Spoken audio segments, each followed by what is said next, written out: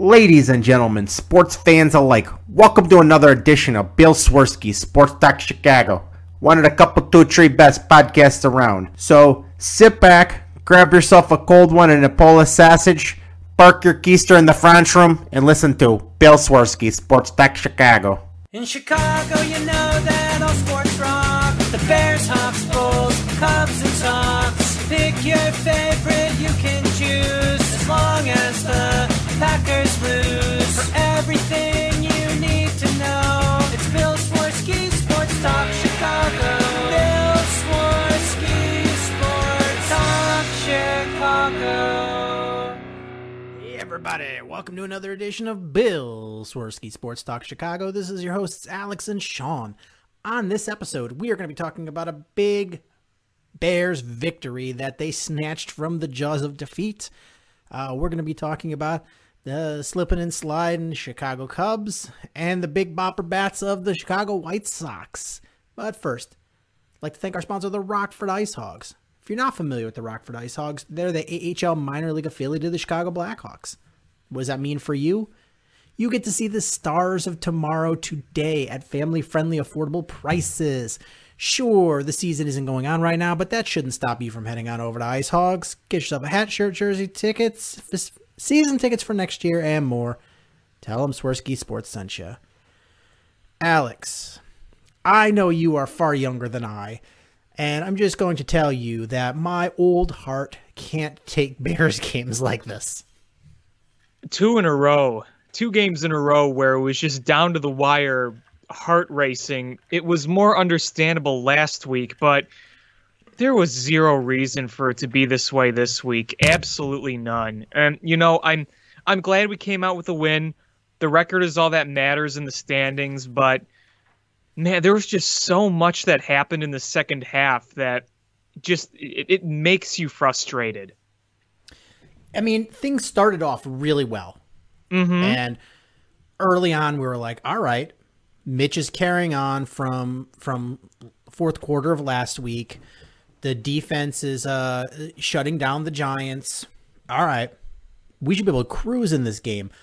And they got up 17-0 at halftime. We're like, I think everybody was like, all right, now we can just put our feet up and relax for the second half of this game. And, early on, the Giants score a field goal. And you're like, okay, we're still up 2 touchdowns. But I started tweeting out, I'm like, listen, man, the Bears need to put a drive together and get a score together.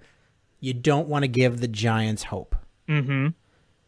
Because if you start giving them hope, then you've got a game on your hands. And that's exactly what happened, is the Bears just couldn't put an offense together, and they allowed the Giants to come back. What was really frustrating was there were a few drives in the second half where it looked like the Bears were starting to put something together, but much like the first few quarters of the season opener in Detroit, they do a good job of driving to midfield, and then things would just kind of stall. And really, things started to turn after that first deflected interception.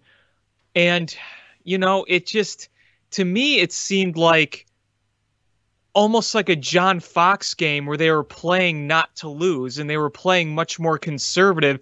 It's like Matt Nagy saw that deflected interception and thought, oh boy, do we want Mitch throwing now?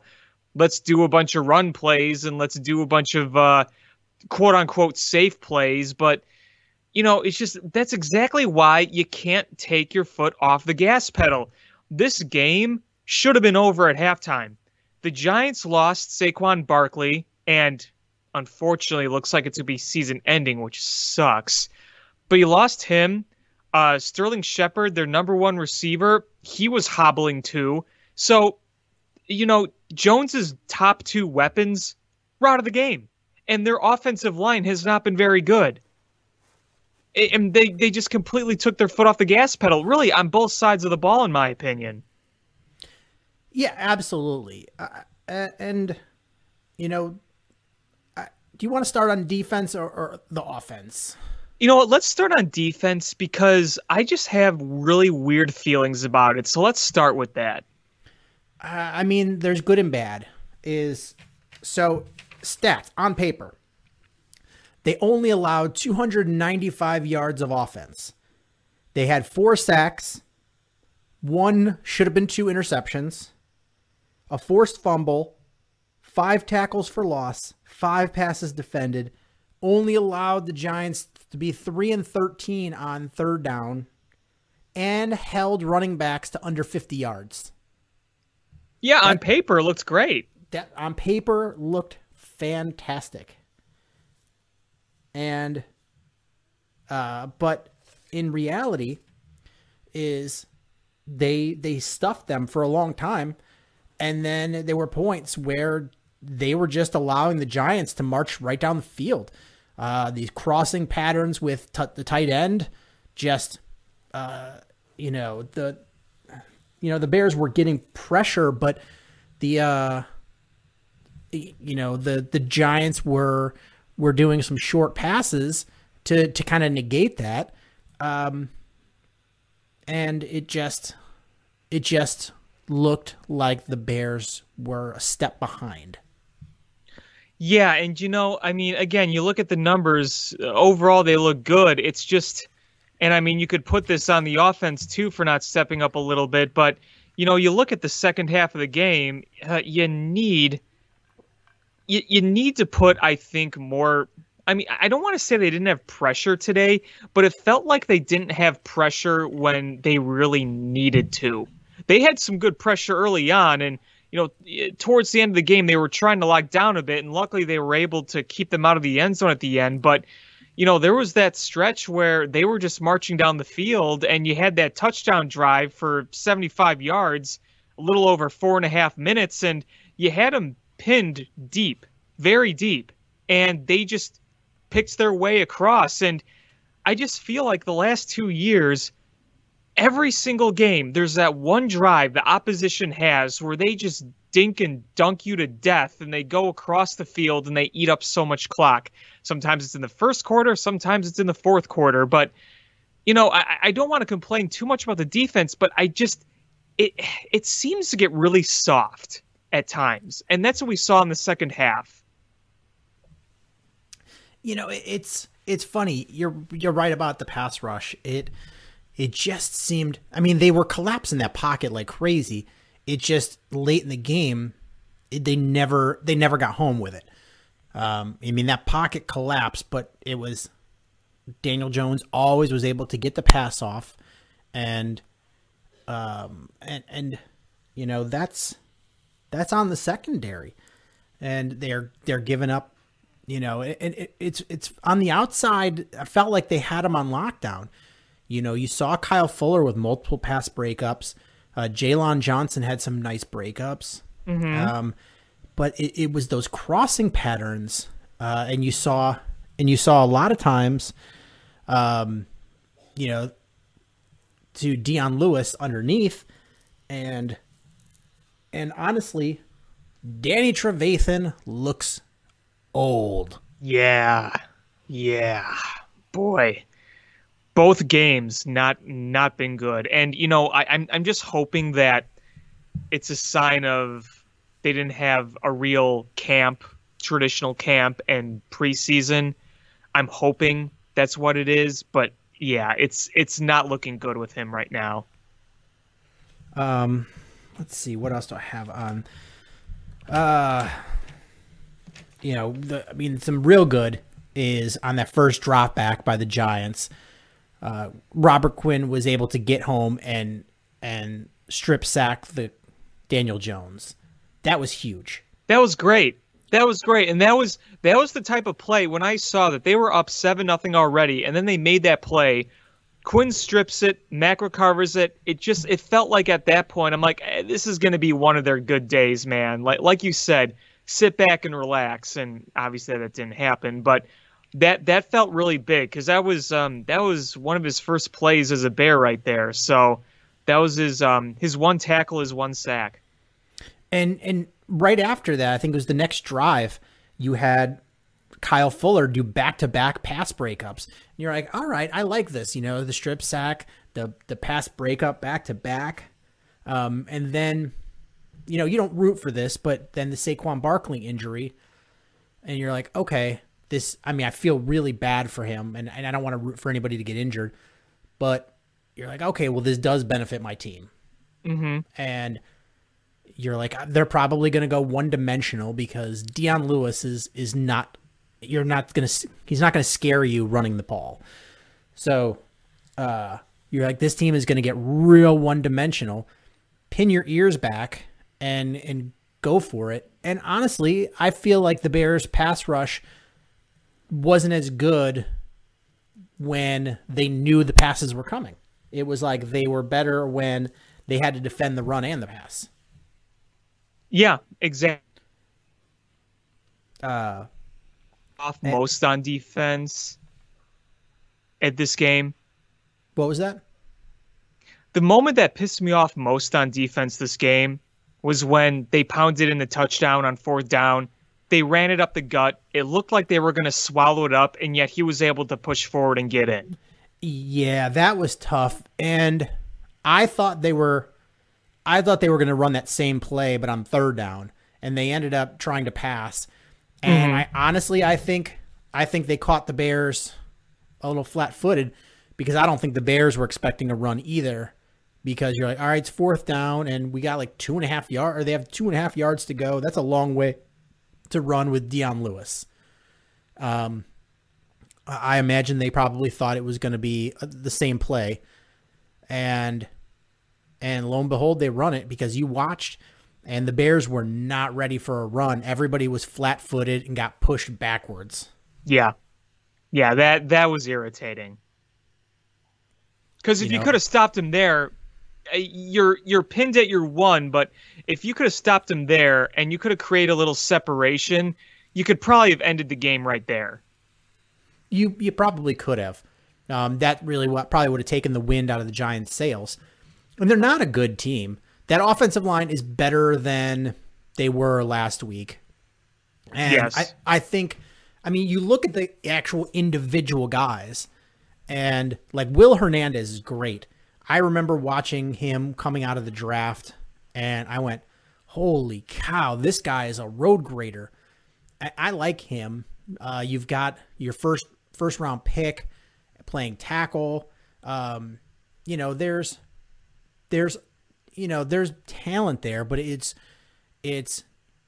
the guy that was supposed to be your left tackle opted out of the season, which, you can't be mad about, but it threw a monkey wrench in things. And you just had to shift around. So the guy that you were expecting to play right tackle had to switch to left tackle. The guy that's supposed to be your swing tackle has to come in and play right tackle. And anytime you start playing musical chairs with the offensive line, the offensive line operates best as a single unit. And if you see, the best offensive lines are ones that have been together. There's some cohesion there, and they play well together like that. If you start switching around the order, and that was part of the Bears' problem last year, is you ended up switching 2 people's diff positions, and it just didn't work out well. Yeah, and what was really frustrating too was when the Bears were rolling and everything was looking good, the Giants were clearly frustrated, and they were they looked like they were dead. It looked like they didn't have a chance to get back in the game.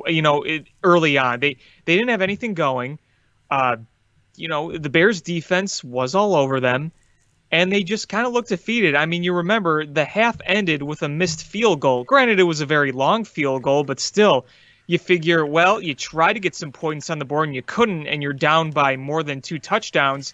You could have crushed any microscopic bit of hope they had early on in the 3rd quarter, because you took the ball over after you stopped them initially, because remember, the Giants got the ball to start the 2nd half. And if you could have, instead of throwing an interception, if you could have driven down and at least gotten another field goal, I think right there, then the game is a rout and the Giants don't even make it close. Yeah.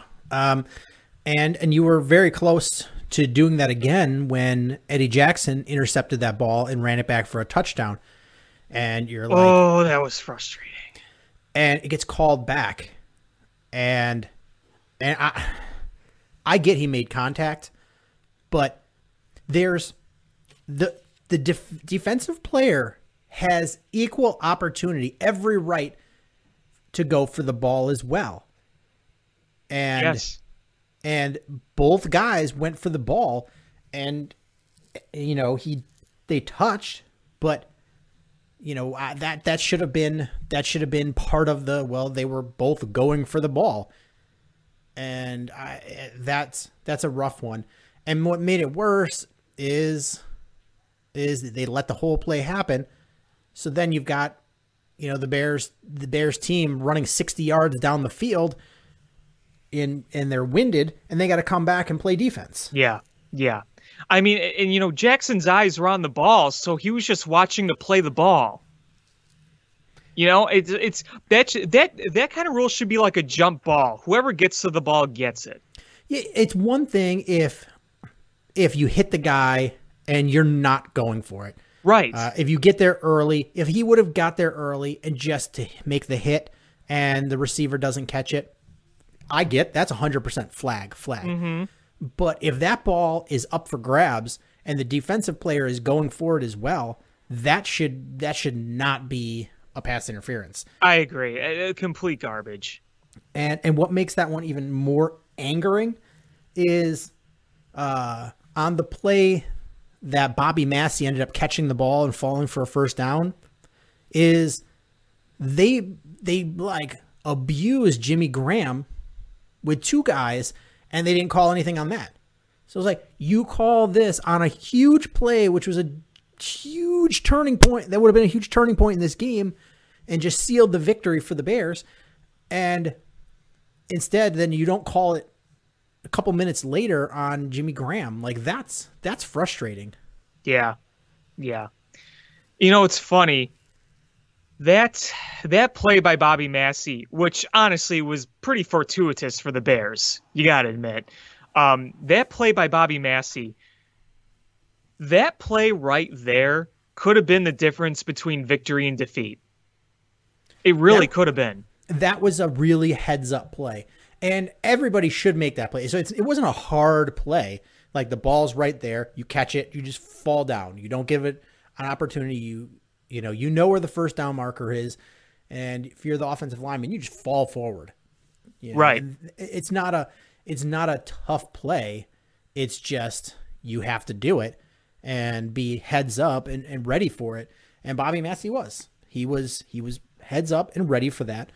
And the ball gets tipped up and gets it, and boom. Yeah, he was a savior, I think, because the Bears didn't score on that drive, but at least it ate up some more clock. And I mean, like the Giants just ran out of time. So that ended up being really, really big. And the funny thing is when the play happened, I didn't even really see it. I thought it was incomplete. So I was already in let out swears mode. And then all of a sudden I see the replay of big Bobby Massey coming down and just cradling the ball in. Yeah, it was very fortuitous. It was, heads up play. And those are the types of plays that separate a winning team from a losing team. And the Bears don't look good, but right now they're 2-0, and it's plays like that you have to make that are all the difference. Yeah. It's the little things can just come up huge. So let's talk offense here. Mm-hmm. So right off the bat, you had Mitch throw a high pass to Allen Robinson on 3rd and 5, and he's throwing off his back foot. And you're like, oh man, is this going to be another one of those games? And Allen Robinson goes up, gets it, brings it down, first down Bears. And suddenly you're like, okay, all right, we got away with that one. And you march down the field. and you're like, okay, offense seems to be moving along. They're running the ball effectively. Mitch is finding receivers. I like this. You're taking advantage of a Giants defense that has pretty much limited pass rush and for the most part bad defensive backs. Well, I mean, it is something you have to take advantage of. You had that beautiful throw by Mitch Trubisky that Anthony Miller drops. That was frustrating because it was one of those things where you saw the play happen in real time. You're thinking, oh, Trubisky with another bad throw and weird decision. Then you look at the replay, you're like, oh my God, that was a perfect pass. Miller should have just caught that. Yeah, it was a beautiful pass. But honestly, we saw the gamut of what Mitch Trubisky is in this game. You saw him throw some just beautiful passes, but you saw him miss some passes and make some bad decisions and throwing into tight coverage when there was wide open guys. You saw him just not see a read of a wide open wide receiver that would have been a touchdown, like a 70-yard touchdown pass. And you saw the poor pocket awareness, and him as a scrambler, very good, but him as an actual premeditated runner, not that good. No, not great. So, I mean, those in the first half, you had a couple of called plays with Mitch Trubisky running, and they were bad. No, I mean, really, I like Trubisky running only when he needs to because, you look late in the game, he had that really nice run to get a first down on one of those last drives. But early on, when you were actually calling it wasn't working out. So don't do that.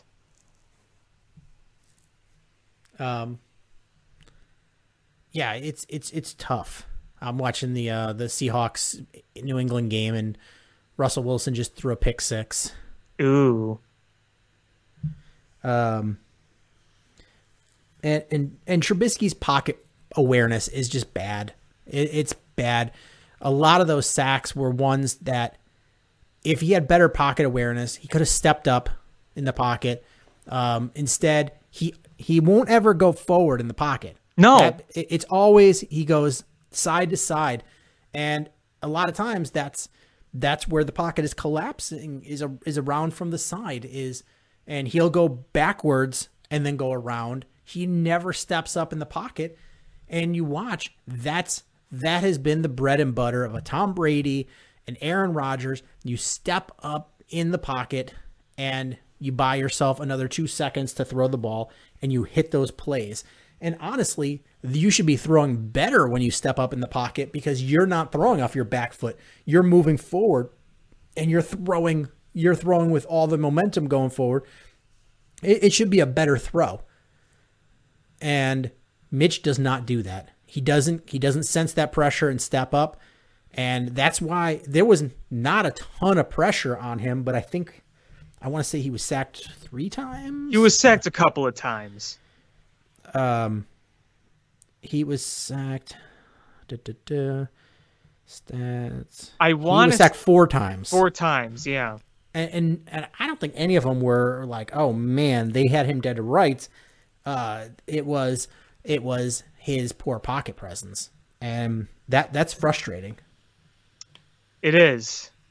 The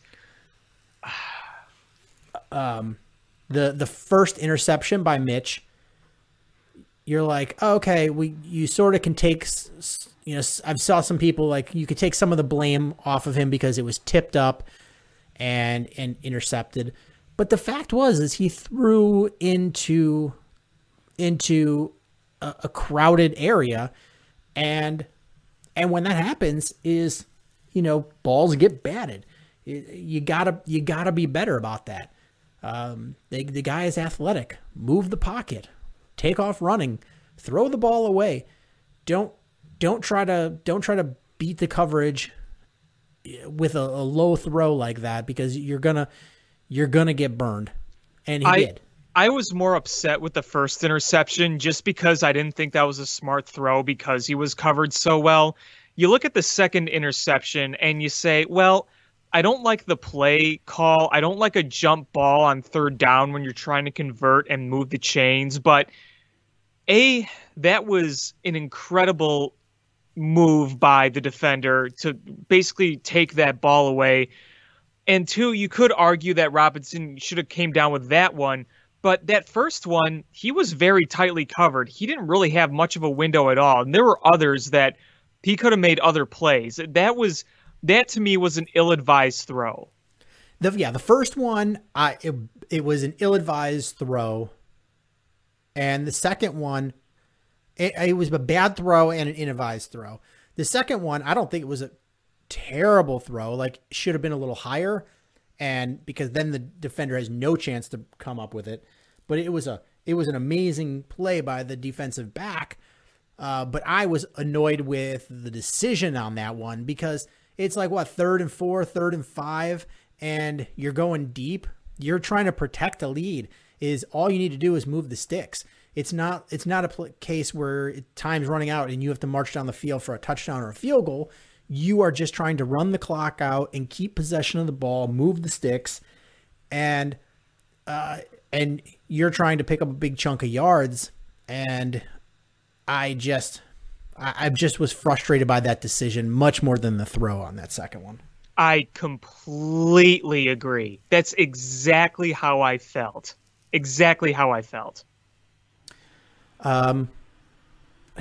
Darnell Mooney, looked good.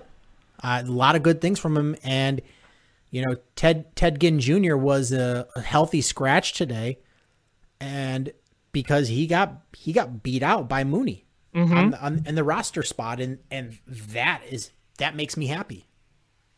Yeah, I mean, 2 really big catches today. And I mean, both Trubisky and Darnell Mooney did a good job getting that touchdown. It proved to be the game winner at the end of the first half. But yeah, I mean, you got to give a lot of props to him. And he was not the receiving yards leader, but the receiving yards leader among wide receivers. So a good job for him. I mean, really. Targeted 3 times, made 3 catches, had the 1 touchdown. I was very happy to see that as well. I really, really enjoyed watching that touchdown catch that he made, because Trubisky did a good job of keeping it alive. He scrambled, then he threw a cross and found Darnell Mooney, who was able to just reach up and get it. And, that proved to be a really big play in the game. So props to him, man. And then that was a play breakdown. So what you had is that wasn't the way it was drawn up. Right. It was Trubisky bought a bunch of time, and Mooney made other moves and got himself open. And you have to respect that speed of his, because he's probably the fastest guy on the field at that moment. So when you're going deep like that, it's you've gotta respect that speed, and he worked his way open, and I was super happy for him. That was a big play. It wasn't the best of throws, and it's funny when I saw it happen live, I'm like, oh my God, that's amazing, awesome. And then I saw the replay, and I was like, ooh, that was a wobbler throw, not a good throw. Yes, it was. But then when I watched it from another angle, and it was a perfectly fine spiral. It hit a wind patch and then wobbled because he had some air under it. And I was like, all right, that's a Soldier Field wind one. I'm not going to be mad at that. I went from happy to annoyed to happy to fine. And that was a wind patch one. So I'm not going to ding Trubisky on that. No, I won't either. I was thinking the same thing because you like you said, you saw it go up and then suddenly wobble, wobble, wobble, wobble. But hey, it got there, got the touchdown. It was a great play. It's probably the Bears' best play of the game. Um, you know what's really, really frustrating though? It, watch that first drive of the game from the Bears. That was a great drive. 12 plays, 77 yards. They converted on third down multiple times. Trubisky ended it by dumping it off, a pass towards the side to David Montgomery, and he was able to run in for the touchdown, getting around some guys and getting some blocks. I mean, that was so well executed.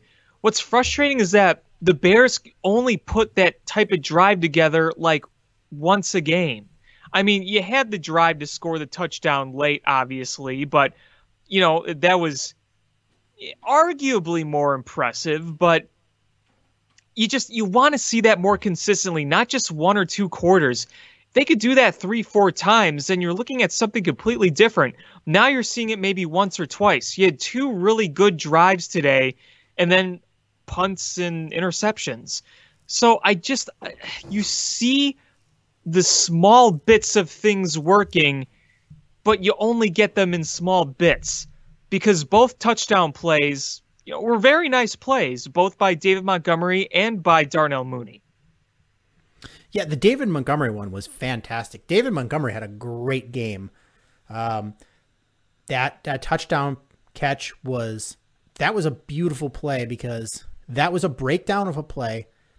Trubisky rolled out and he drew the defender in and then bought some more time, dumped it off, and what should have been, a nice gain, David Montgomery faked a guy out of his shorts that he was going outside, brought it back inside, and brought it in for a touchdown. And, oh my goodness, Bill Belichick's son is the outside linebackers coach, and he has a total mullet. Oh, boy. Like a 80s mullet. That's great. Like a Joe Dirt. Wow. But that play by David Montgomery was great, and you saw a lot of great plays by David Montgomery, and we totally lucked out that he was not seriously injured in that game. No, because he was probably my player of the game. If I had to choose a player of the game for the Bears, David Montgomery's the one I'd be tempted to give to.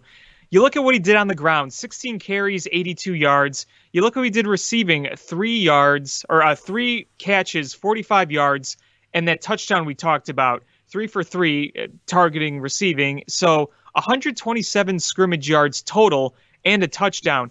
And you looked at that last Bears drive, and again, even though they didn't score, you saw him pounding away and getting 10-plus yard gains. I mean, that really was a difference maker too. I talked about the Bobby Massey catch, but they were set up in their in enemy territory, starting in their own territory, going to that point because of David Montgomery's running. So, props to him for having a very good game because that injury looked pretty scary when it first happened. And the fact that he was able to come in and rack up some yards and continue to contribute, you got to give him a lot of credit. And he made some nice plays too, just on short plays to get first downs. And that's what was so nice about that early drive was when they were able to just keep things simple, not try to make too much on a third down play. Just move the chains. Just keep the chains moving. Don't try to throw a jump ball. Don't try to do anything fancy. Just keep it simple and move right along. And Dave Montgomery was a big part of that. Yeah, and I loved a lot of the Bears game plan. I liked.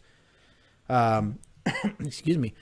You had Mitch Trubisky had 28 pass attempts, and you had the running backs with 28 carries. And you add in those I think 3 intentional pre-designed quarterback runs, and you ended up with more run plays than you did pass plays. Yeah, and that's not something you're used to seeing with Matt Nagy. No, so Matt Nagy is learning and evolving, And that part I appreciate. But what I just didn't understand is some of the play calling gets very conservative, and I just feel like you need to put away an NFL team if you've got the lead. Don't let them come back. We saw the Bears come back because the Lions couldn't put the dagger in the Bears, and they had their foot on the Bears' throat last week, and they took it off, and the Bears came back to win. And you almost had the Giants come back and win, and those are two teams that were depleted by injuries. So right. What's going to happen when you're playing a team that's not depleted by injuries, that's much more talented than these two? Yeah. There was a bit in the third quarter where it felt, I think I said this earlier, but it felt kind of like a John Fox game. Yeah, it's frustrating. You've got these two good tight ends that you're not utilizing. The whole Matt Nagy offense is supposed to be, designed to be big time use of tight ends as a weapon, and you really didn't see that this game. You had Jimmy Graham was targeted once. I think it was actually twice, because it was the one at the end that got tipped by. He was targeted once, and he had the 18-yard play, and that was and it. Cole Kmet was targeted once. Yep. Only 3 guys were targeted more than 2 times: David Montgomery, Darnell Mooney, and Allen Robinson. Everybody else was targeted 2 times or less. No, Miller was targeted 3 times. He just had no catches. Oh yeah, sorry, I misread that. Yeah, he's down at the bottom here because 0 catches, 0 yards, 0 touchdown. Yeah, forgive me, that's 3 people. Anthony Miller, and I'm glad you brought him up, had a terrible game. Yeah, 2 big drops. 2 big drops, just silent, absolute silent.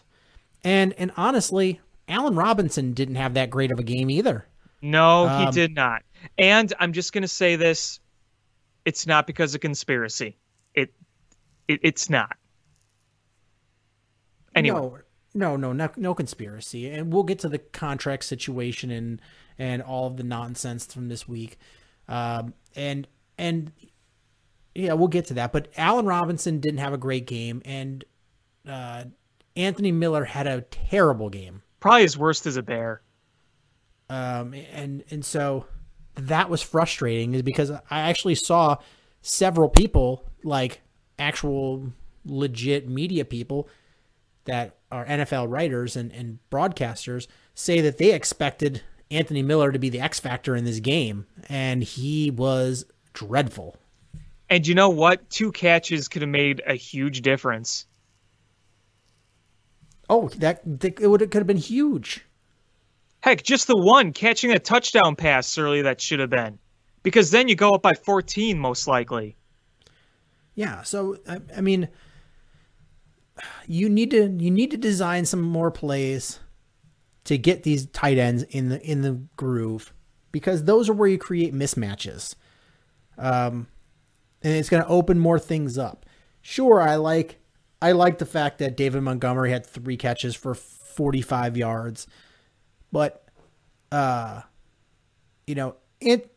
Robinson should be having, somewhere 75 yards plus. Jimmy Graham should be targeted more than once. Cole Kmet should be targeted more than once.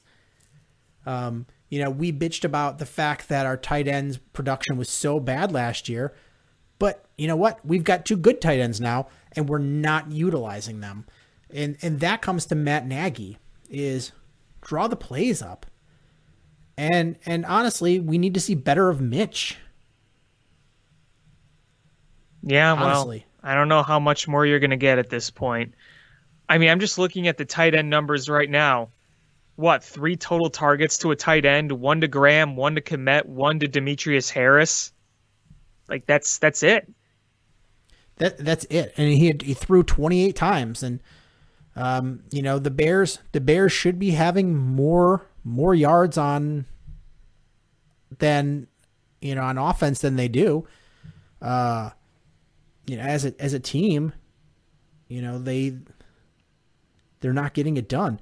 The Bears had 304 yards of total offense, and 17 points. That's just not going to get it done. You need to be moving the ball more. You had 169 yards passing. Not going to get the job done. Again, in the first half, it was on pace to be pretty good. If things would have continued the way it did in the first half. I mean, like I said, they were keeping it more simple, and that was good.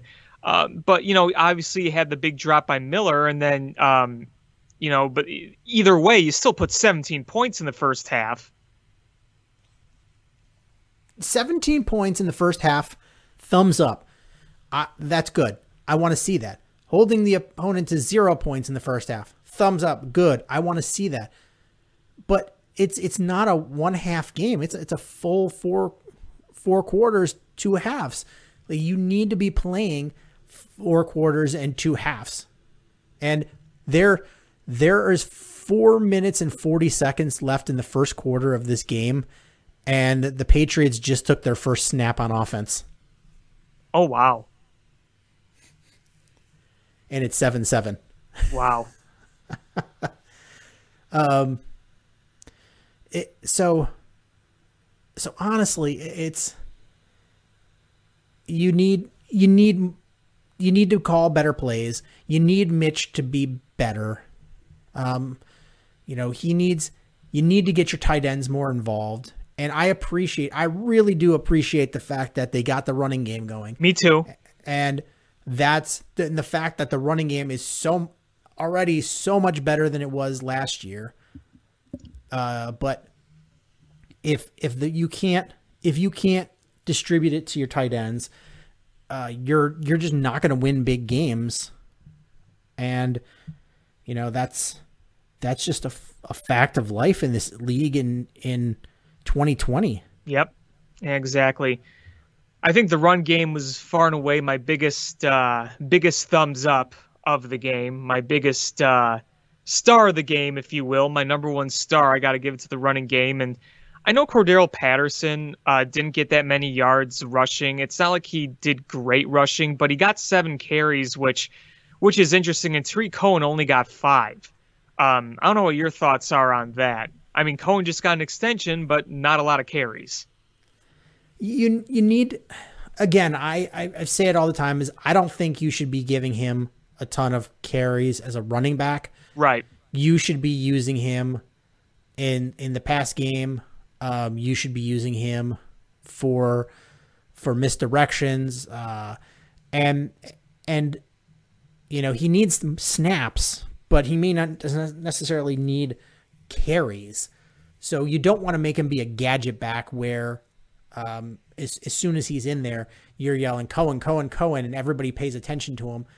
You need him in there enough where when it's time, when you do a gadget play, you do a screen pass, you're not projecting what you're doing by having him in the formation. Right. But he does need more touches.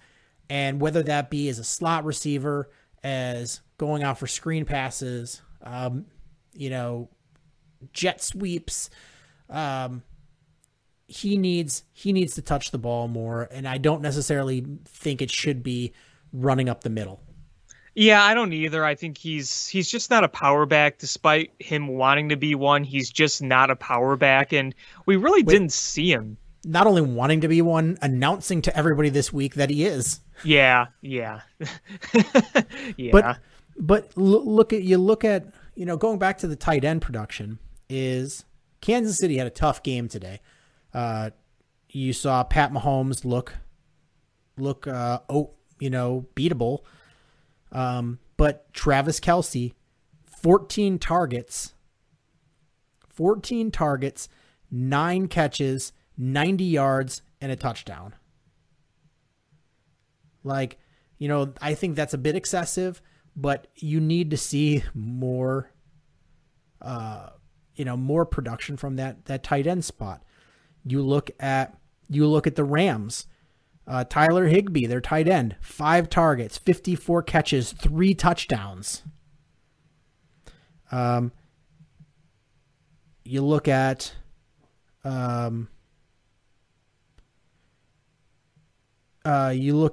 Reed from San Francisco. He had 8 targets, 7 catches, 50 yards, 2 touchdowns. You know, you're looking around the league, and things are moving through the tight ends. Zach Ertz, 7 targets, 5 catches, 42 yards. And then you go and you look at the Bears, and the stat line is much different. Jimmy Graham, 1 target, 18 yards. Oops, I clicked off of there. 1 target, 18 yards. Cole Kmet, 1 target, 12 yards. 0 touchdowns between the two. You need to get them involved. You have to. Yeah. I mean, look at what San Francisco did last year with George Kittle. Look how that benefited them. Look at Travis Kelce. Look at Zach Ertz. Mm-hmm. Look at teams that are doing well, and I'll point to a team that has a tight end that's doing great. Hey, remember the Seahawks when Jimmy Graham was in his prime? Remember when he was in New Orleans too? Yeah. You're not going to get that same guy, but still, between him and Cole Kmet, you should be able to get a much, much more production in the tight end position. Yeah, you're just going to have to use them. And again, look at even more recently, look at all the years of Kyle Rudolph in Minnesota. It's just that's got to happen moving forward. I mean, you knew that tight ends were one of the biggest problems on your team, and you drafted high. You used your first pick of the draft on a tight end, and you spent a lot of money on a tight end. So you got to use them. Yeah, absolutely. Let's see. Is there anything else from the actual game you wanted to talk about? I just wanted to make a quick comment about the missed field goal by Cairo Santos. I know there is a lot of debate over that, at least based on what I've heard from the internet and people talking and post-game shows or whatever. I felt like that was kind of a tough call because you don't want, you were in a makeable field goal range for most NFL kickers, and you didn't want to necessarily punt because you don't just want to give them the ball back without trying to get more points and go up by at least a touchdown.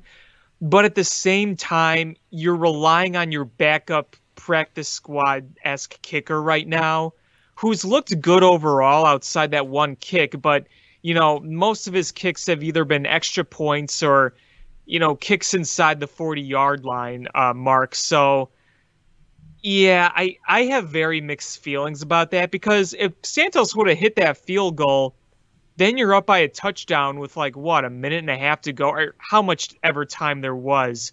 But I know there was kind of debate over whether they should or should not have kicked it.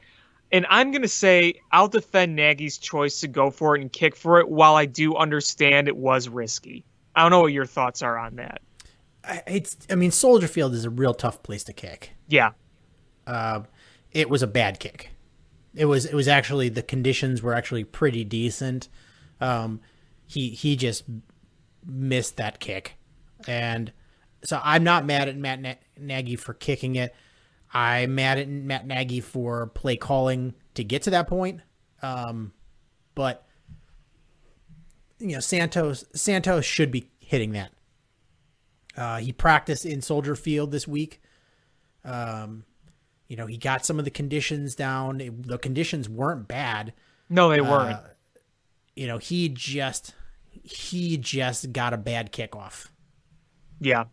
And it's actually kind of funny because off the foot, it looked like it was going to be 20, 30, 40 feet wide. It actually kind of curled back closer than I thought it was going to be. But it still obviously missed. I'm just saying. Yeah, it was it's frustrating. Even more frustrating is, I don't know if you watched the end of the Chiefs-Chargers game. 58 yards, wasn't it? He kicked 3 of them. God. So he kicked a 53, and there was a penalty. It was a false start by the offensive line. So they moved it back to 58. And he kicked it even better, except the Chargers called a timeout. So then he kicked it a third time. So he kicked a 53, a 58, and 58 like they were nothing. They wasn't even, just no problem, no brainers. Like they were chip shots. Yeah. It was infuriating. Made it look easy. I did want to bring up, so Tariq Cohen, let's start with Allen Robinson. Mm-hmm. There was report that Allen Robinson was unhappy because he doesn't have a contract extension. Then there was the report that he scrubbed all mention of the Bears from his social media. Then you had several other Bears players tweeting about how Allen Robinson should be getting paid. And then Tariq Cohen got paid. Yeah. Honestly, the Bears have incentive to sign Allen Robinson to a contract. But they also have the leverage, because if Allen Robinson doesn't sign the long-term deal, number one, he doesn't have that security, which he wants. And number two is the Bears can franchise tag him. And what's the beauty of the franchise tag? It's probably going to be less per year than what a lot of these wide receivers are getting in the big contracts.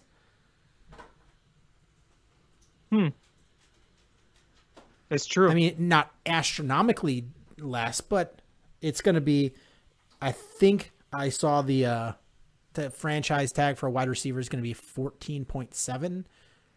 And you're probably looking at like 16, 17, 18, 19 million per year if they re-sign him. So, I mean, financially it makes sense for the Bears, but it's nice to have the flexibility of having a guy signed, and you can structure it to benefit your salary cap situation. Yeah, and I have a feeling that, a lot of what Robinson did, like with the Instagram, I just think he's kind of playing hardball here, and I actually do feel like an extension will be had soon. I'm feeling pretty confident about it. A lot of times I'd feel pretty pessimistic about it, but right now I'm actually feeling pretty optimistic about it, so I'm hoping we hear that announcement soon, because, you have such a talented guy in Allen Robinson, and you want to know he's going to be here for the long haul, because before we got Allen Robinson, we were going out and picking up guys like Dontrell Inman to be our number one guy. And before that, we had like Cameron Meredith. It's like, you were struggling and dumpster diving to try to find some decent wide receivers. And now that you have a chance to have a long-term wide receiver number one in Allen Robinson, who has already shown you what a special player he is, you want to get that locked down as soon as possible. Oh, fully agree. And it makes having that number one receiver makes all your other receivers look better. And honestly, I think today was you're seeing what a distracted Allen Robinson looks like, because he just didn't look like Allen Robinson today, especially against and not that great of a defensive backfield from the Giants. You should have seen him eat up that defensive backfield. Mm-hmm. I think you had a distracted player. Honestly, it's been a rough week of him clearly being upset and then having to backtrack once he talked to the team.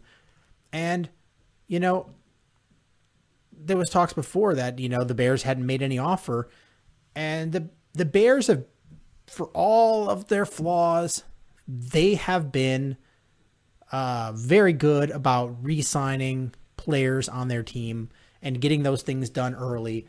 You look at Cody Whitehair, you look at Bobby Massey. You look at Kyle Long got an extension like that, right? Kyle Long, Charles Leno, now Tariq Cohen, Danny Trevathan, Eddie Jackson, Akeem Hicks, Eddie Goldman, Khalil Mack. When they traded for him, they extended him right away. So they do these things, and I think it's I wish they would have done it a little sooner. I think they would have saved some money after some of these other extensions. But I think Robert Woods' contract is probably comparable to what you're going to see Allen Robinson get. Yeah. And I'm pulling that up, and it's 4 years, $65 million with 32 guaranteed. So, guessing around that ballpark for Robinson. Yeah, so I'm guessing that's about a fair value. So it's like 16.25 a year. So it's a raise off of what he's getting. You have you give him a big chunk. You give him a big chunk of that guaranteed, and he's got that security, and he's signed for 4 years. Like I think that's the contract you're looking for, but I think he's probably trying to get up to that 20 mark, and it's just not going to happen because. As much as I like Allen Robinson and I think he's a special back or a special receiver, I don't think he's one of those absolute, beast receivers that deserves, those giant contracts. He's not Randy Moss. As good as he is, he's not like Randy Moss or somebody like that. I think anything above 18 is kind of too much. DeAndre Hopkins got paid. I think he's better than Allen Robinson. Tyreek Hill is 18 a year. He's better than Allen Robinson. Odell Beckham Jr. 18 a year. I think that's, Odell Beckham has made a bigger name for himself, but I don't think he's as good of a receiver. Mike Evans is 16.5. I think he's a better receiver than Allen Robinson. Brandon Cooks is 16.2. I think they're about on par. Adam Thielen is 16.2. I think Allen Robinson is better. So you're looking at that. That's the sort of range there is about 16 a year. And that's what Robert Woods just got. And I think that's a fair number. It gives him a little bit of a salary bump and gives him a guaranteed amount and has him be here till his 30s. Yep. Yeah, I think you evaluated it well because obviously I think he's a top 15 receiver in football. Is he the very best? No. Does he deserve a payday? Yes. But I think between 16 and 17 is very reasonable. And I think that's what you're going to get. I think he's probably going hardball for the 18-19, but he's not going to get it. Right. And the Bears really just have all the leverage because if they can franchise him next year, and I think I read the franchise for a wide receiver is a little under 15. And so that means the Bears would get him for less than that in a 1-year deal. And then they could do it again the next year. It probably will go up from that point because of the cap going back up after COVID. But Allen Robinson then has to play under a franchise tag. No player likes to do that. No. And the Bears have, they're able to keep their guy. He's not going to hit the open market. So I just hope the deal gets done sooner rather than later. I just don't want to see it drag into the offseason and be a distraction. Yeah, I don't want to see it be a distraction, and you're kind of tired of hearing about it too. Once it's all done, we can just finally move on from it. Yeah, absolutely. Is pay him. He's happy. We're happy. Everyone's happy. You need him to be a cog in this offense, and you just don't want to see him be unhappy. And wide receivers are naturally prima donnas, so just pay him, get this over with, and be done with it. Ryan Pace is in his office. Okay, I'll get you your extension. Would you also like some McDonald's gift cards? We've got the Halloween ones that I give out to the kids that trick or treat in my neighborhood. he just takes out like a giant box. Here, have all you want. He just reaches in, like grabs handfuls and just chucks them at him. It's good for an apple pie or a small ice cream cone or a McDonald's small French fry. Limit one per trip. And then Ryan Pace reveals a secret that he hired an enforcer to help him keep Allen Robinson in the room to sign the deal. And then Allen Robinson looks behind and he hears, "It's John Leckie."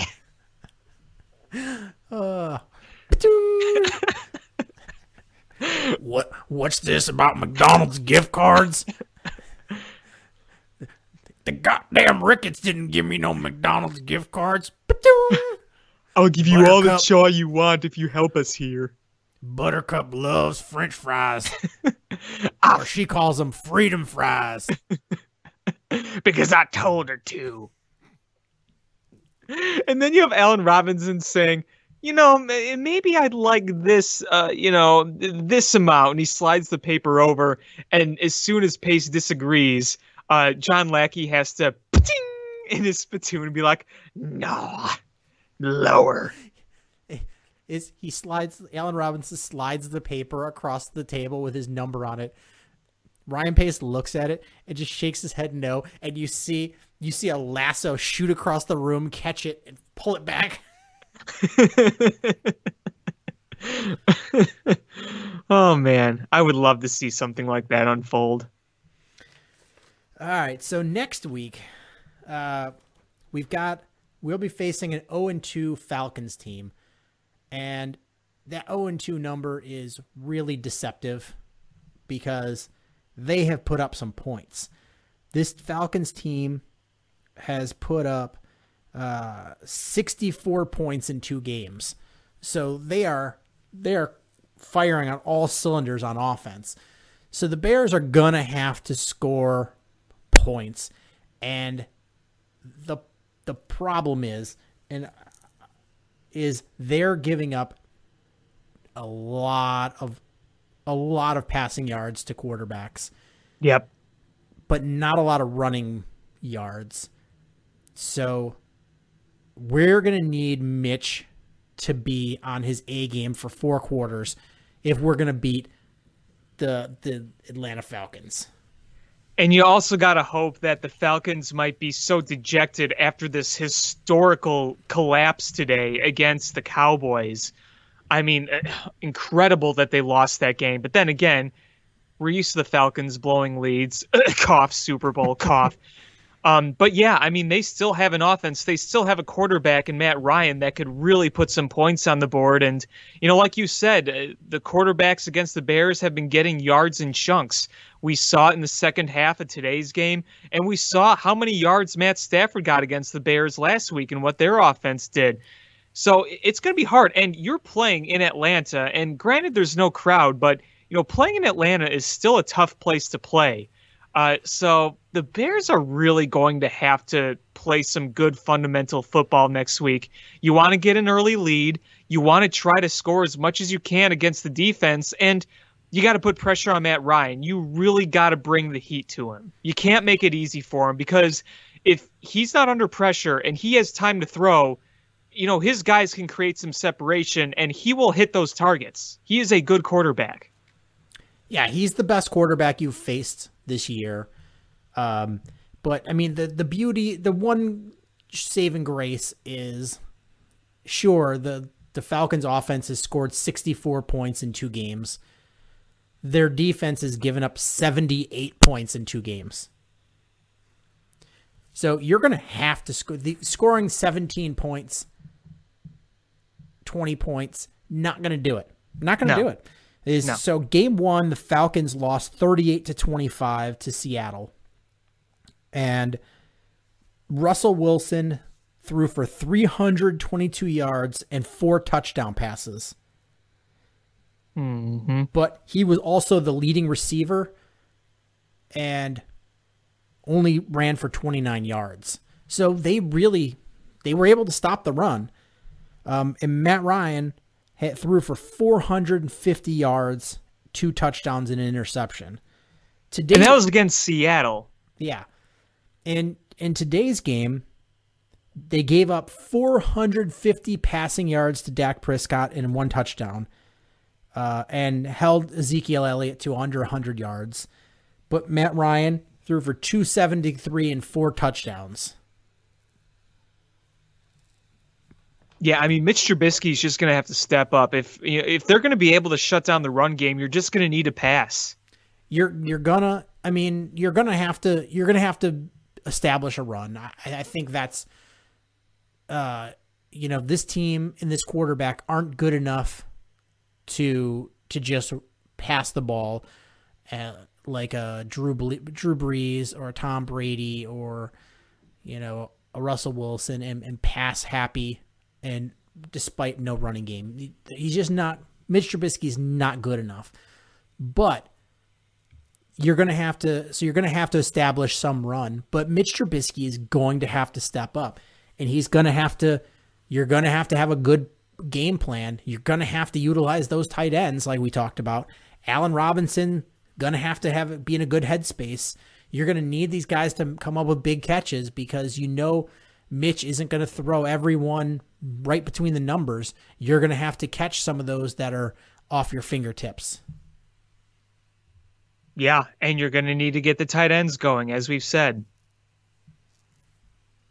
So, it is a game that they can win, but this is probably one of the best 0-2 teams you're going to face.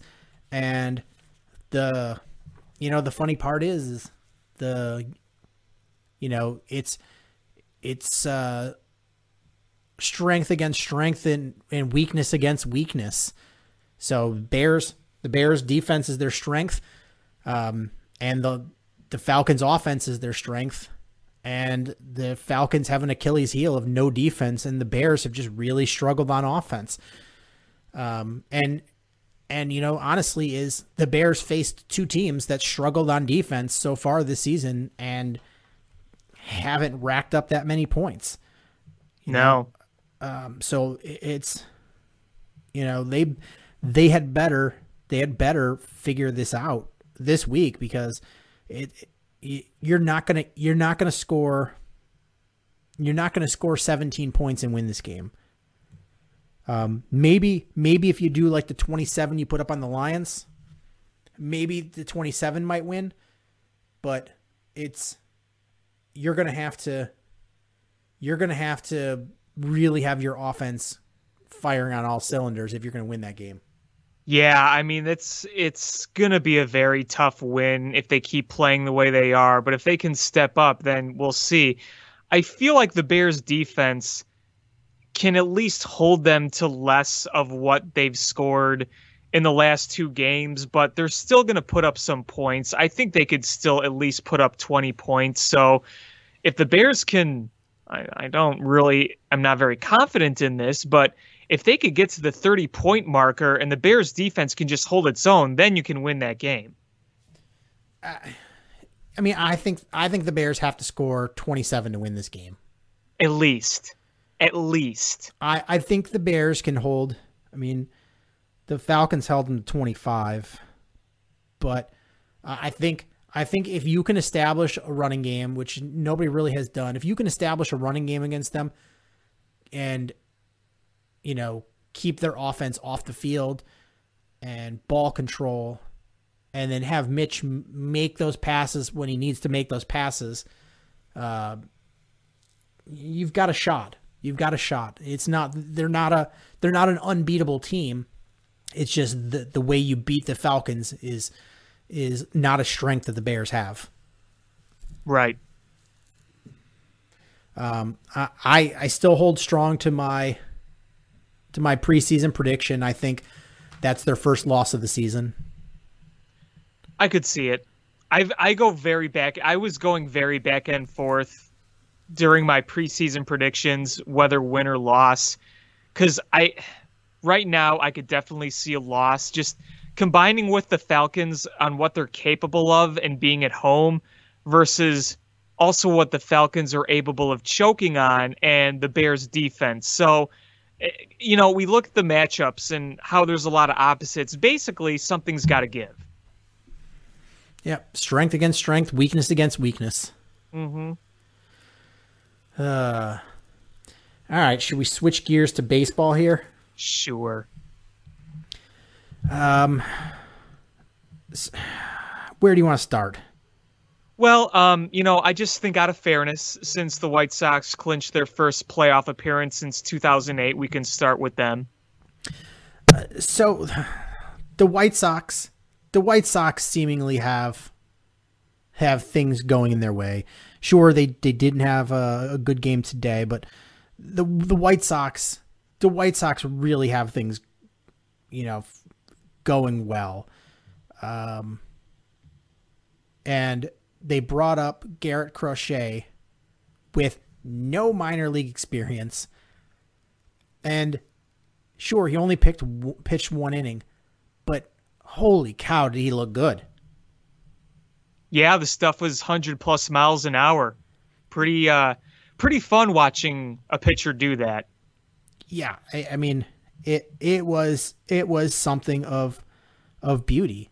And I don't know if he can keep that up or what, but the guy has good stuff and he brings the heat. And I wonder if they're going to eventually move him into a starting role or if their vision is him to be a reliever.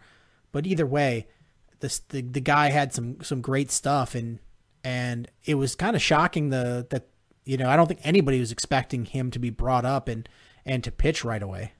No, I wasn't. And the fact that he got some work in, it was nice that he came in a low leverage situation. The team was down and you were just going to pitch one inning. So I think that's the way to kind of ease him to it. And the White Sox have done a pretty good job with that.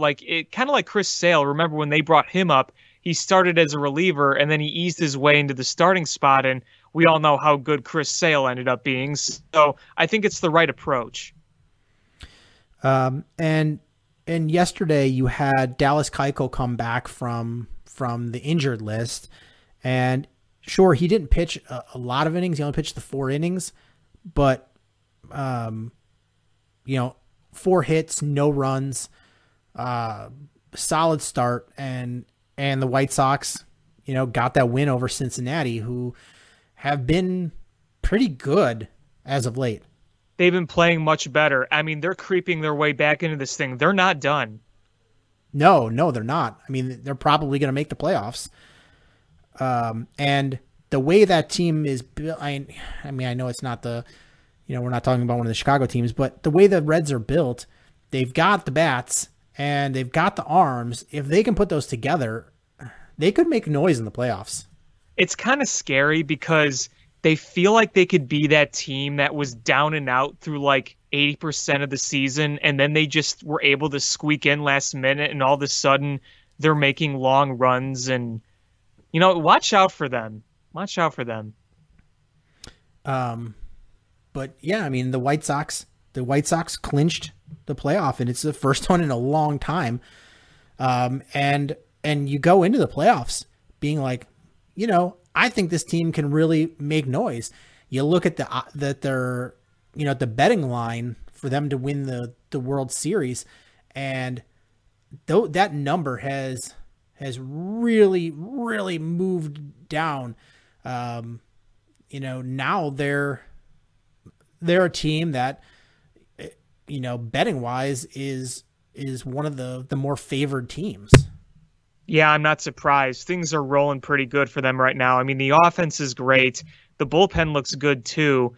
I mean, just so much mashing on the side of the offense, and good for them. It's just too bad they couldn't clinch in front of the fans. It's kind of funny. You clinch your first postseason in 12 years, and it's during a pandemic where there's nobody in the stands. So very weird times, but it's still probably very fun for the White Sox fans to be able to at least enjoy it. And I've said this on many shows. I'll say it again. There's really no pressure on them right now, so just ride it as long as you can. Yeah, and they've got their playoff bid. The Cubs could really help them by beating the Twins, but that's proven to be a struggle, man. Not looking good right now. But I mean, man, this White Sox team is just really good. And it's funny that series against the White Sox had against the Twins earlier in the week, the White Sox won that series. And, I've heard a lot of people describe it how it was like a playoff atmosphere in the regular season between these two, because they are two of the better teams in the AL. Mm-hmm. And, it's the Twins. The Twins were the favorite going in. They won the division last year, and the White Sox are, it's not like the Twins are faltering. The White Sox are stepping up and taking that crown. And, so it's a tough fight here between the two teams going down the stretch here. Yeah, the AL Central has been pretty fun too, because while the Indians had quite a bit of skid, they're looking to make the postseason too. So, you're currently looking at three very competitive teams in the AL Central right now. And, the White Sox, I think they made a pretty big statement by taking 3 or 4 against the Twins. And, there were some tough battles. Some of those games were close. They were tough battles, and that's what you kind of expect in a playoff-like game. And that description fits those games pretty well. So, yeah, I mean, you got to appreciate the fact that they're able to step up as a young team and come up with some big wins. Yeah, and you look at the AL Central, and we thought that it was going to be a bad division, and it's actually not. The Indians are in third place, and they've got a 540. They're 5 games above 500 and a 547 win percentage. That's a pretty good record here, and the White Sox have the second best record in the AL, and they're knocking at the Rays' door here. It's been a dogfight here in this division, and even the Tigers for a while were holding strong. It's been the Royals are the only ones that aren't holding up their end of the bargain here. Well, we all know they were going to be des poop this year. So we're coming down the stretch here because the White Sox don't have a ton of games left here. They've only got a few series left, and they're just really pounding the baseball. They have 2 series left after this. I mean, there's I don't know who they're playing after the Reds, and then the last one is Cubs White Sox at guaranteed rate. Yeah, I know that one, but I think there's one more series. Indians. So they've got a 4-game set against the Indians, then 3 against the Cubs, and that wraps up their season. I mean, I don't know. This playoff format is going to be a weird one, with everything going on, but it's going to be tough. It's going to be tough to go against the White Sox. This team typically when you have the playoffs, there's a lot of small ball. You don't see a lot of runs scored because you're shortening up the rotation and you're front loading your top guys. And with the playoff atmosphere, usually everybody, you don't score a lot of runs typically. And this White Sox team, man, I just don't see them as sinking in the moment. I just see them as a team that rises up there and just shows no fear and just keeps hammering the baseball, just like they've, nonstop been doing. Yeah, I'm right there with you. I feel the same way. I think they can really make a run here. I mean, Tim Anderson is probably the best leadoff hitter in baseball. And he's a guy, you look at him against Bauer, and not only did he pop, a couple off Bauer, is then he taunted him. And I'm like, I love that.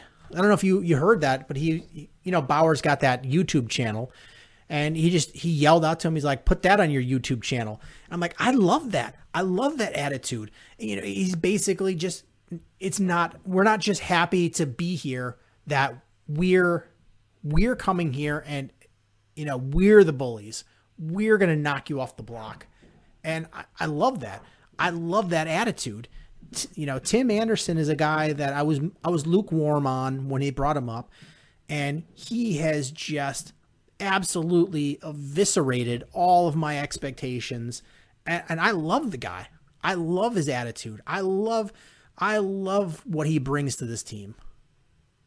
Yeah, talking about his expectations, he's definitely surpassed the ones I had for him in the past year or so. There's no doubt about that.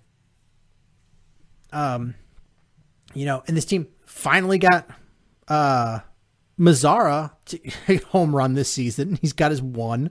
Yay! Yay! Oh! What was that yesterday?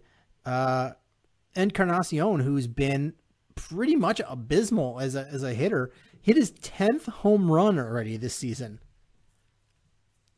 Yeah. Hey, at least he's hitting him out of the park. If you're going to hit him out of the park.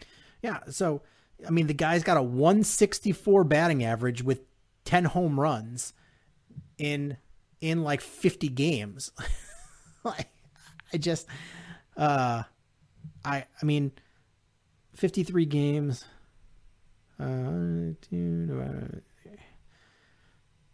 That would be like hitting 31 home runs in a regular season. So batting 164 with 31 home runs, that's some Rob Deere numbers and some Adam Dunn numbers. Dave Kingman, you name, or Joey Gallo. That's Pete Incaviglia. Like those are some hilarious numbers. Like, you're like, how do you only hit home runs? Everyone is a home run. Hey, it's better to be only hitting home runs, I guess, than not. Yeah. But this lineup, man, I just, it's unreal. And between Abreu and Anderson, you have like two absolutely legit MVP candidates. Yep. I mean, I just love the construction, and it just screams to the north side. You need a leadoff hitter. A little more than that too. True. But I mean, Tim Anderson has been the cog that makes this team go. And as he goes, this team goes, and he has gone. And I just love it. The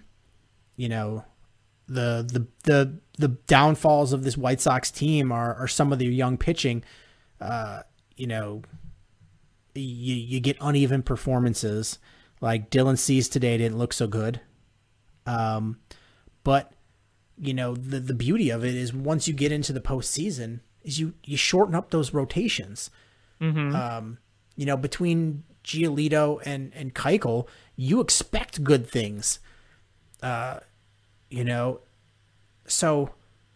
it's then riding the hot hand on the other two rotation spots, and then as you progress further, like, Giolito's a young guy. Dallas Keuchel is a guy that wants to pitch more often. You can short rest those two guys. I just love what they're doing here. They built it right. That's what I'll say. They built it right. They built a team with bopping bats and power arms, and they're still building it up. And that's the thing. I mean, they're going to be set up for success for a long time. And you can start off this run by making a deep run this year. Yeah, I mean, I think that's the plan. And anything can happen in the Major League Baseball postseason. It is such a crapshoot. But man, this team could really make some noise. Yeah, I agree. Just looking back here is, you brought Reynaldo Lopez back this week. Had not a terrible start for him. Went 5 1/3, three earned runs, 4 hits. Against the Twins, but you gave up 3 home runs. So, he's a guy I wanted to really like Reynaldo Lopez, and we've seen flashes from Reynaldo Lopez, and I think we both sung some praises, but I think you've squeezed everything you can squeeze out of that guy, and he's just placeholding until the future. I agree. And then the White Sox, that's kind of what they've done this year. Giolito, your top 2, you locked in. And then after that, you've relied on placeholders and guys that I think have stepped up maybe a season too early to get the job done. And you've gotten it done. Sometimes it's been guys having good pitching performances or mediocre pitching performances, but those bats have really, really kept you in these games and gotten you the wins because you can get to the bullpen. Right, and the bullpen is actually, the White Sox bullpen is looking good, and overall, I'd say. Yeah, so I mean, what you're doing is great, and I just, I'm excited. I'm excited for the playoffs. I mean, you're locked in, but it would be nice. It would be nice if they could win this division. And it makes it easier on you. It's the Cubs aren't doing you any favors. But you got 2 tough series against the Indians and the Cubs. And if the White Sox win this division, which I think they're poised to, it's going to be they went out and earned it. There's no gimmies here.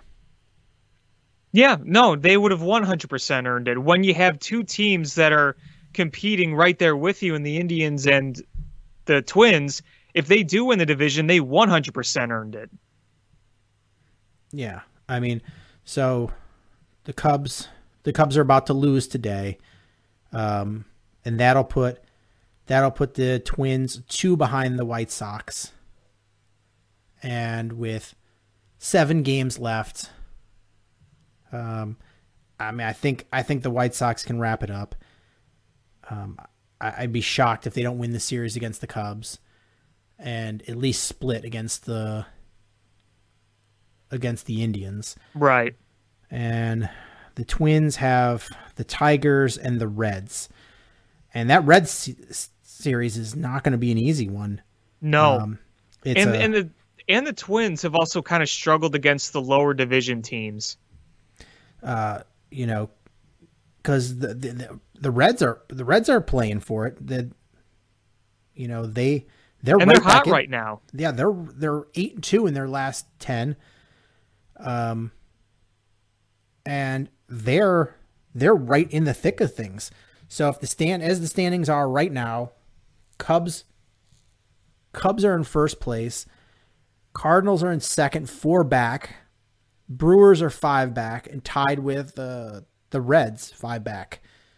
So, I mean, the Reds are fighting here for a playoff spot, and I think they're significantly better than the Brewers. On paper, absolutely. I mean, better rotation, better batting order, definitely. It's going to be, do they catch up to the Cardinals? Who do the Cardinals? I'm trying to see who plays who at the end of the season. So the Reds have the Brewers and the Twins. Watch, the Cardinals are going to have like 7 games against the Pirates or something. They can, but they're going to have, it's probably going to be. Well, they did just play the Pirates. It's going to be, yeah, look, the Royals and the Brewers. So they got a 3-game set against the Royals. Of course they do. Of course. It's like the universe is like, hey, let's give the Cardinals every advantage we can. Let's look at the Cardinals.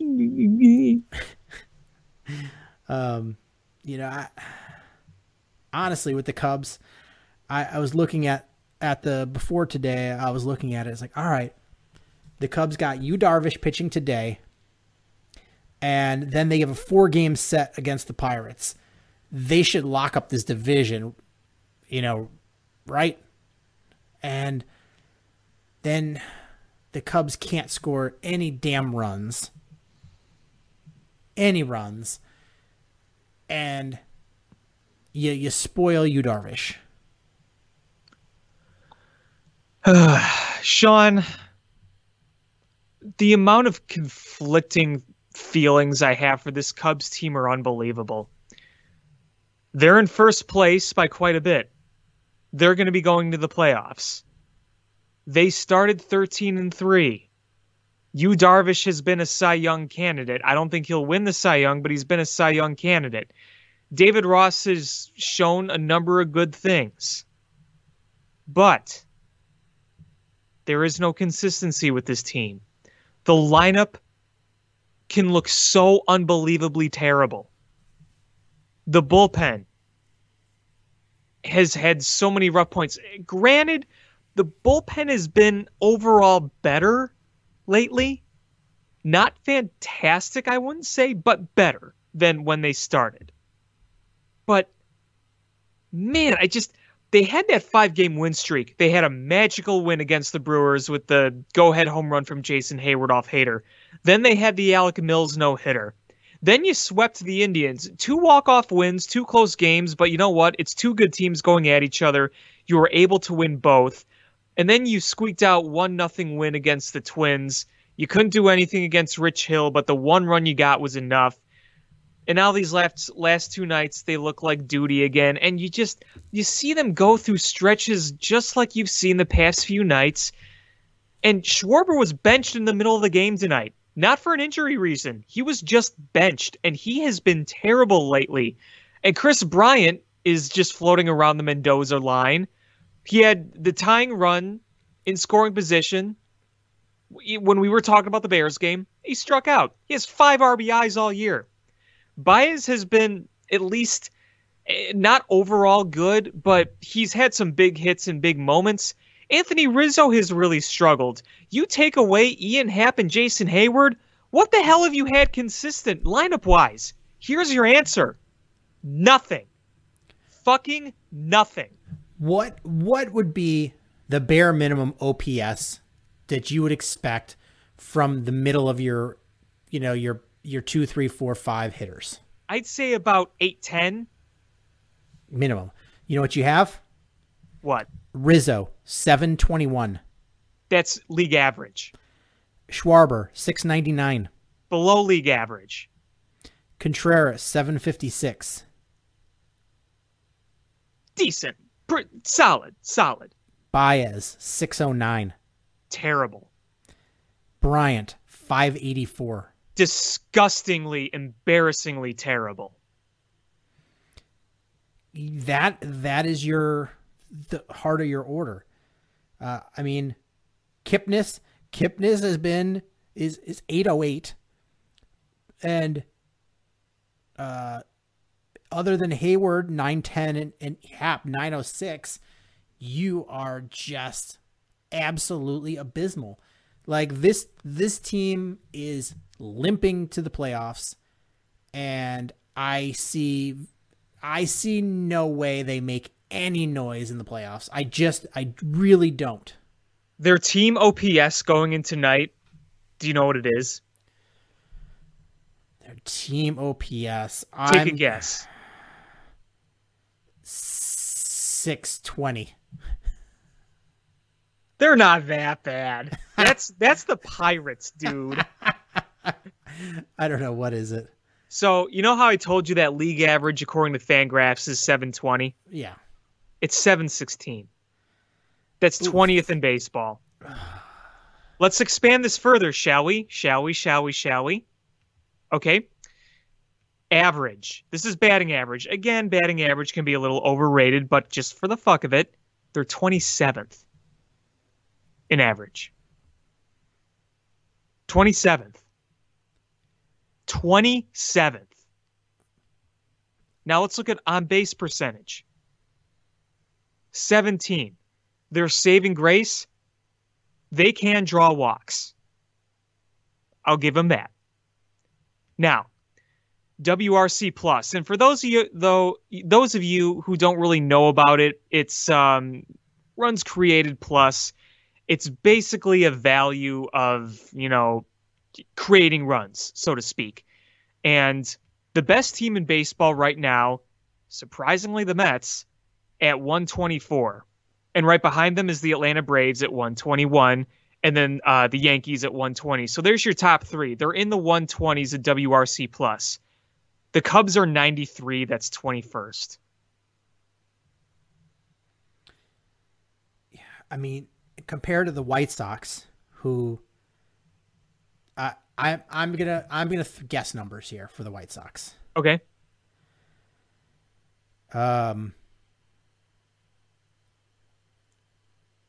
Batting average as a team, 270.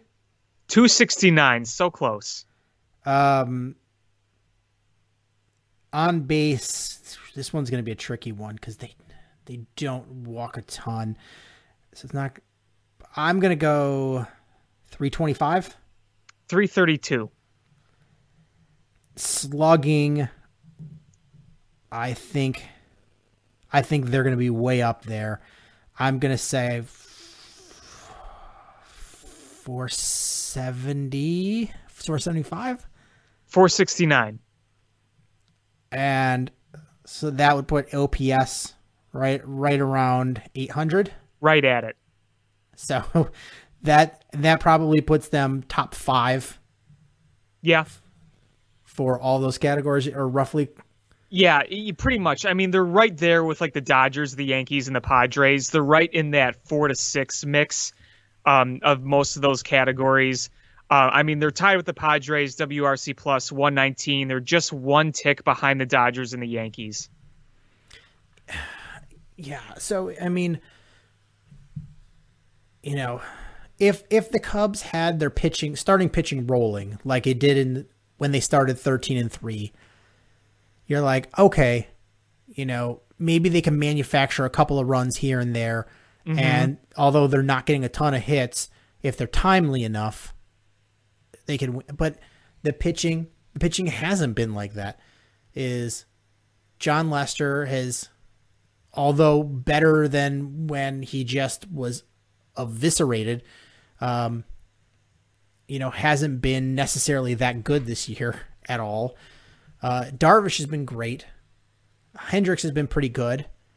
And then after that, question mark. Yeah, so if you look at fielding independent pitching, which is basically a quote-unquote more accurate ERA, it takes in factors, like hits, home runs, walks, all that good stuff, not just earned, unearned runs. Darvish is at a 217 FIP going into tonight. Again, tonight's stats against the Twins don't count for those playing. 217, and Kyle Hendricks is 327. Both very, very good. Very, very, very good. John Lester's FIP is 517. That is no bueno. But that's just him being old. And he's able to at least grind enough where at least his last few starts, he's kept them in the game. He had a really good start against the Brewers last week, so I'll give him that. And then, Tyler Chatwood, who got off to a good start, he has a 335 FIP on the year. He's been hurt for how many weeks? And Jose Quintana, who actually looked like he was going to be pretty good, he's hurt again. So, yeah. It's tough. Alec Mills is a guy that just threw a no-hitter, but then he also pooped the bed. Was his next start? Yeah, I mean, he wasn't god-awful, but he wasn't good. It was a meh start. It was a meh start. Yeah, it was like a meh minus. It was like when you throw up in your mouth, but it only gets up to like your tongue and it doesn't actually come out. So you can taste the upchuck, but it doesn't actually come out. It doesn't come out where you're all embarrassed, but it makes everything you're trying to eat later taste gross. I'm sorry I even brought this up. It's not like he's a Bills fan. Ew. That's the Pirates. They're Bills fan puke. Oh, that team is so bad. But it's like we talk about the White Sox where, the front end of their rotation we're pretty confident with, but then after that, it's been a lot of young guys who have come up big at moments and had shrunk down at moments, and a lot of inconsistency. And honestly, that's what we're getting with the Cubs too, is the front end of the rotation very good, and then after that, it's a crapshoot. It's a crapshoot what you're going to get. Yeah. Yeah, exactly. You feel good about the first two guys, and then after that, it's yeah. I mean, if you throw John Lester out there, which John Lester are you getting? You want to hope that playoff John Lester is just automatically activated, but at this point of his career, you don't know if that's going to happen. I mean, honestly, if you go into the playoffs, aren't you excited to see John Lester at this point? I mean, in very normal circumstances through most of his career, you're thrilled to see him. At this point, I'm not so sure.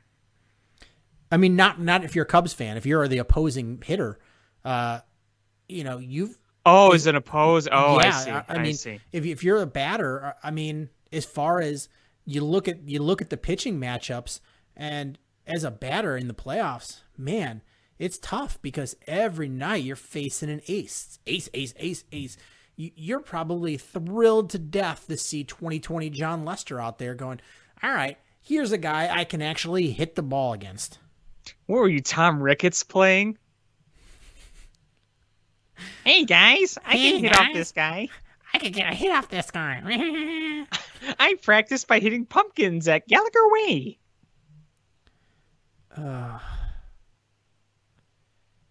But, it's just, overall, Sean, I look at the Cubs, I'm like, I feel like they're kind of pulling the season out of their ass. And there have been some stretches where the Cubs have legit looked like a good team because they have a lot of good players on paper, but that there's flaws, and several of your most important players are having really, really down years. It's amazing that they're at where they're at. When you look at don't compare the team overall to other teams. Just bring up the Cubs lineup and look at their latest stats. You're looking up and down. You're saying, how the heck are they ahead by like 4 games or whatever in the division this late with this team? I mean, again, it's 60-game season. I know the sample size is different, but there's so many frustrating things about this team. And it's sometimes I feel bad complaining right now because they just had that nice 5-game win streak, but I mean, how many streaks of the season have they there's just no consistency, and it's maddening. You know that on paper they should be better, even though on paper you see that there are flaws no matter what. Even if the core was playing at their top level, you know there are flaws with this team. But with the flaws, you have a lot of your core players not playing well, and yet you've already have over 30 wins. It's weird. It's weird, man. And my expectations are not high. I think that obviously there is room for them to make a run. Just they've at least earned the right with what they've accomplished in years past to say that there is a path for them to make a run. But if you're going on what's happening now, you still don't put that very high. But there will always be that chance that exists because they did earn that chance. I'm looking at if the playoffs were to start today, what the matchups would be. And do you know who the Cubs and the White Sox would be playing if the playoffs started today? Would the Cubs be playing the Cardinals? They would be playing the Phillies. Phillies. Oh, okay. And the White Sox will be playing the Indians. Well, you'd have a nice division matchup right there. With the Cubs, they haven't seen the Phillies this year. And the last time we saw the Phillies, Bryce Harper hit one to Mars. Yeah. Though I actually think the Cubs could beat the Phillies. I think they can. I think they could. The Phillies are another team that has just been disappointing. But then I look at the rest of so right now for the NL, the matchups would be Dodgers versus Reds, Cubs versus Phillies, Braves versus Cardinals, Padres versus Marlins. Hey, keep an eye on those Padres, too. I want no part of the Dodgers, Braves, or Padres. Could you imagine that Braves team? I mean, if you want to talk about right now, like the scariest offense in the league, have you seen what the Braves have done? They clobber the baseball. Oh, man. Ozzie Albies and Freddie Freeman and Acuna Jr., man, they've got some mashers, man. I'd say that they're the best lineup in the NL. I mean, that's my pick. That's my pick for the World Series for the NL. Braves? Yeah. I could see it. The American League, the way it would shape up right now is the Rays versus the Blue Jays, the White Sox versus the Indians, the Athletics versus the Astros, and the Yankees versus the Twins. Of course the Twins would play the Yankees. Why wouldn't they? And the funny part is like the Twins probably should match up well against the Yankees, and they're going to shrink. That's what the Twins do. Is the Yankees rise up to the occasion, and the Twins shrink. I remember last year watching the playoffs between the Twins and the Yankees, and I posted Millhouse going, I was watching. First it started falling over, then it fell over. I remember sitting at a brewery watching those games and just going, how, why can't this team rise to the occasion? And I don't care anything about the Twins. I just really hate the Yankees. Well, you know what? Do you remember 2009 when the Yankees won their last World Series? The first round was against that Twins team that came from behind and overtook Detroit in 163. And you're thinking, man, could this Twins team ride that momentum into the postseason? And then, of course, the Yankees swept them in the first round. Mm-hmm. Yep. That's just how it goes. I mean, so then did the White Sox play Yankees then after that? After they beat the Indians? That's going to be an awesome matchup to watch the White Sox kick the ever-loving shit out of the Yankees. Now, don't jinx anything. I'm not jinxing. I'm just stating fact. The White Sox will kick the shit out of the Yankees. Remember when you said we were going to the Super Bowl a few years ago? When they beat the Eagles? Remember when I said the White Sox would make the playoffs and guaranteed it? I guaranteed it. Did you? I did. Really? I don't remember that. I remember. I will pull the tape because as my buddy Gary just like yelled at me about it. Oh, okay. You know what? I think I do remember that now. It told me to shut up. And the White Sox, the Rays might be a tough matchup. The Athletics might be tough, but they will beat the crap out of the Yankees.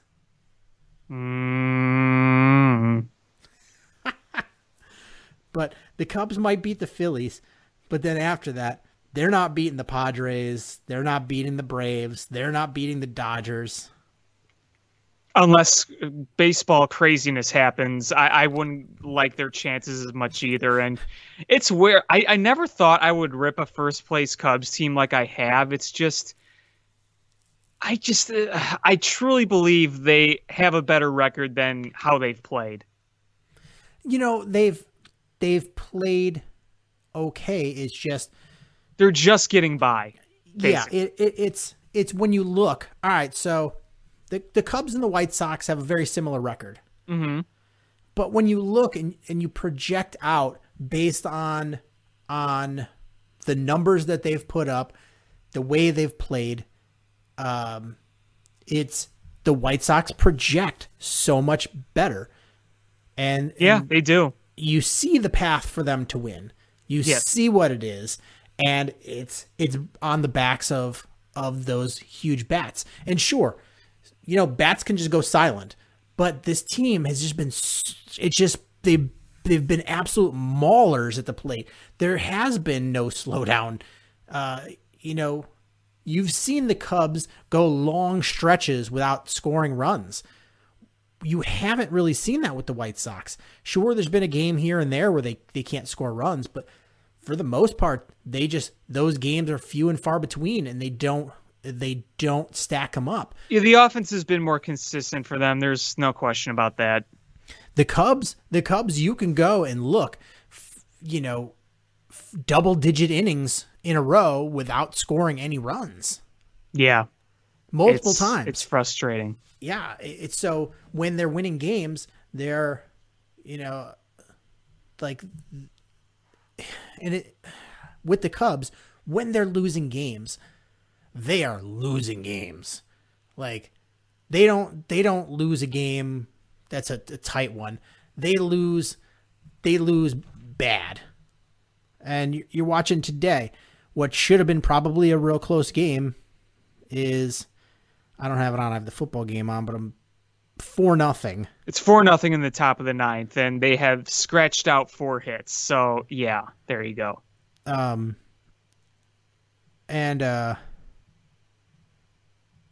Let's see, what's today? The 20th. So yesterday, blown out. That was a tie game going into the 6th inning, and they got blown out 8-1. Yeah, I'm glad I was at my block party and not watching that poop.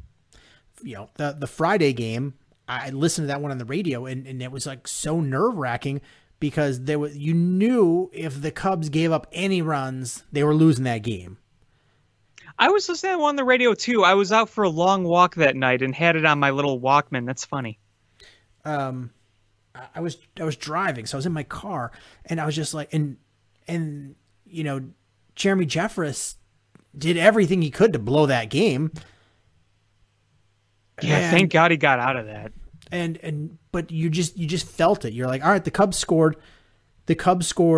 1 run in the first inning, and then goose egg.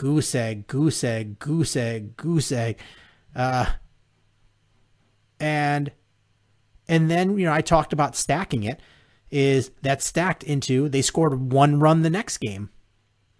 And then I talked about stacking, that carried over into 9 innings today.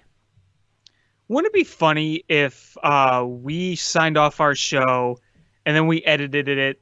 Well, you edited it. I can never say that right. And as soon as we're done recording, the Cubs score 5 in the bottom of the 9th. I'm not going to hold my breath on that one. Ye of little faith. Yeah, me of little faith. That's okay. I'm not holding my breath either. But they have stacked up, 3 games in a row where they've scored, 1 run. So they have 2 runs in 27 innings.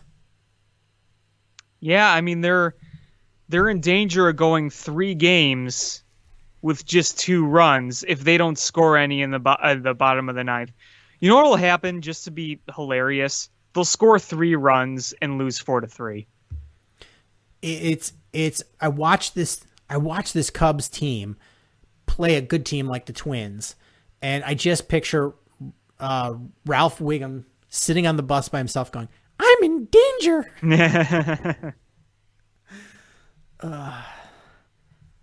It's just tough, and you don't know how they manufacture any runs. It is boom or bust for this team, and it's been a lot of bust, an absolute lot of bust. And yet they'll make the playoffs for the 5th time in 6 years. Yeah.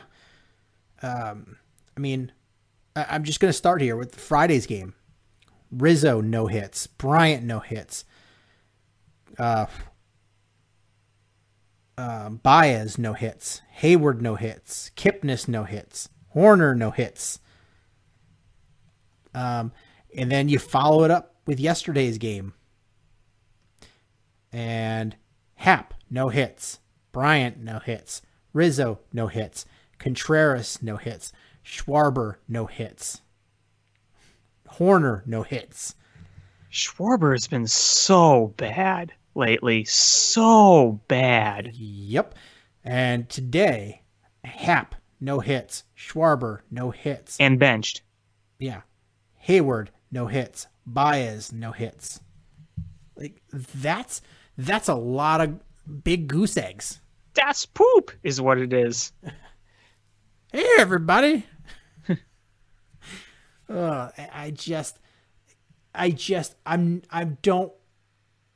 not ready for the playoffs because the season has already been it came and went. It was so short. I know. Yeah. And, normally 60 games, we're not even halfway through the season. And now here we are with, the season is almost over, and, sure, it's a good record, but it is smoke and mirrors. Yeah. You had a few good stretches and a lot of smoke and mirrors. And smoke and mirrors don't work in Major League Baseball postseason. Unless you're the Cardinals. That's not smoke and mirrors. That's voodoo magic. Yeah, right. Like they sacrifice a virgin and make all kinds of weird spells, and I don't know what they do, but like Major League, they sacrifice a whole chicken. Jobu, they pour Jobu his rum. Yeah. Instead of getting the chicken, they just get the KFC. We should have gotten a live chicken. I love that line from Willie Mays Hayes. Should have gotten a live chicken. Oh, Major League. I might watch that tonight. It's so good. One of my favorites, if not my favorite baseball movie.